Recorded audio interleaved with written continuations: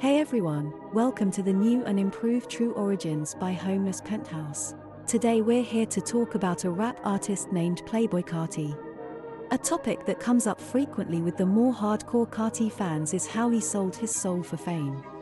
When people talk about celebrities selling their soul, to me it's not a literal statement, or like selling your soul to the Illuminati or anything like that, but it's more so sacrificing your principles and morals.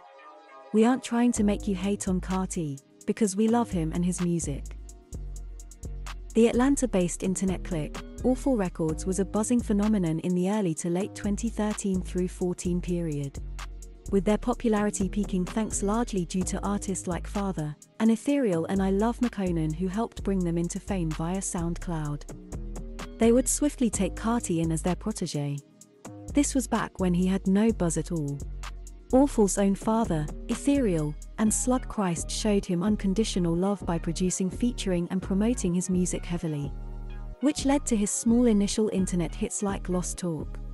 To simply put it, there would be no Playboi Carti today without this Awful Records incubation. They basically gave him the start that he needed.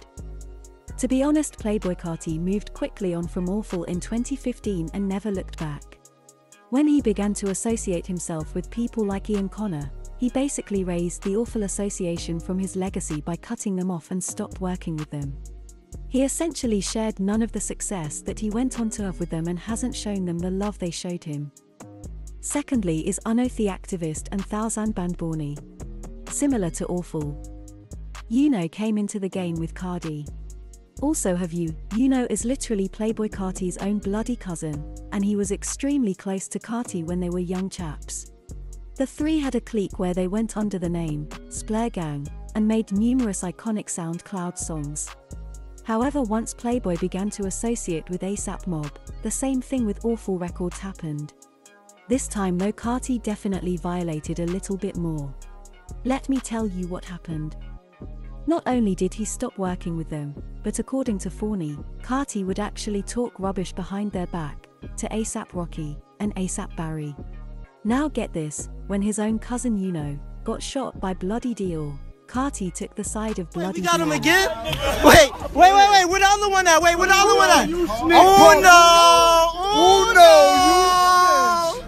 Oh, that's how you put the play. Fucking little ice, boy. Damn, Uno, that activist. I'ma say activist. I'ma put activist. This fake ass fucking fool yao chain, nigga. Get this shit back, man. Issues, and this is why Uno has been so vocal about Carti switching up on them.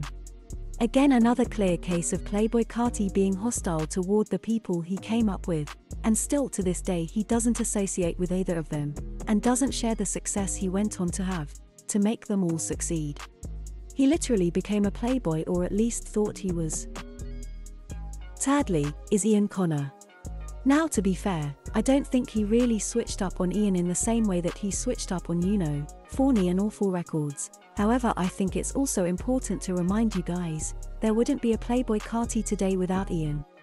Not only did Ian help him get a buzz around 2015 through promoting his music, but Ian also introduced him to ASAP, and helped that affiliation happen. However, once Ian's rape allegation began to surface, instead of Carti standing by him publicly and riding with him, Carti very noticeably distanced himself from him. I had another friend of mine who was part of ASAP, so Rocky was just, if you wanted to find out anything about me, he would just hit up, the other ASAP artist who was around me, you know what I'm saying? Now to be fair, the two are still cool and hang out from time to time and clearly still are friends, and I definitely cannot blame him in this case compared to the other situations, because it would have been detrimental to his own come up by associating himself with such a controversial figure back when he was just on the rise himself. That right there, I think, of the three most blatant cases of Carti. So like we said once before, these are just events that happened which make you ponder. We still love Carti and all of his music, and won't stop listening to him anytime soon. See how we coming, man. We got the Remy and this bitch. It's 1:58, but I feel like getting drunk a little early today. You know what I'm saying? Shout out to the store in Boston.